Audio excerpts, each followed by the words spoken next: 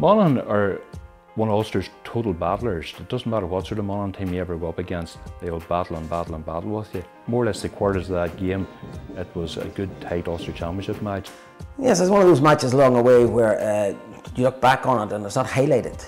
Semi-final of the Ulster Championship against Monaghan wasn't easy, certainly stuttered.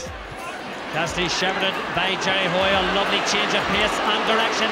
Left Hoy, what a score by Cassidy! Monaghan were giving us hell for lala for a great part of that game. They were with us for a long stage, and Monaghan was always hard to beat. Tough team to beat in the championship. Just cleared away, hopefully upfield by Frank McInerney. Collected by Moan. Ray McCarran. A bit of magic required, and he provides it. And Jerry Moan. And Moan comes out, not with the ball, but still maintains possession for Monaghan. Flanagan, Gregory that is, kicks it over. Close enough at half-time. I remember Eamon opening up, particularly at half-time, that he was afraid that there was an element of complacency had crept in. But lost track of the number of times Jared Moan has got the ball today. What a score by Moan! Joe Brawley made his first appearance that day. There's a sub he hadn't tugged out for the first round. Himself and Brian McCormick both come on, and if I'm right, I think they maybe scored 3 points each from playing the second half.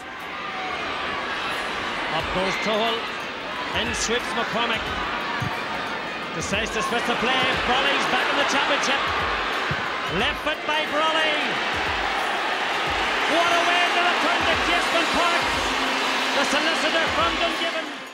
I was coming back from the injury, and he brought me on for the last 20 minutes of the Monaghan game in the Ulster semi-final, which we sort of we were in danger for a while in it.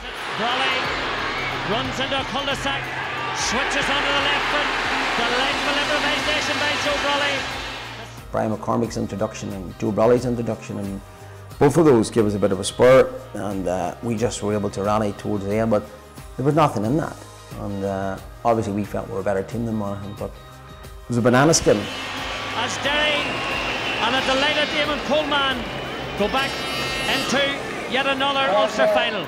A brave challenge by Monaghan. Great to be back in an Ulster final 2 years in a row.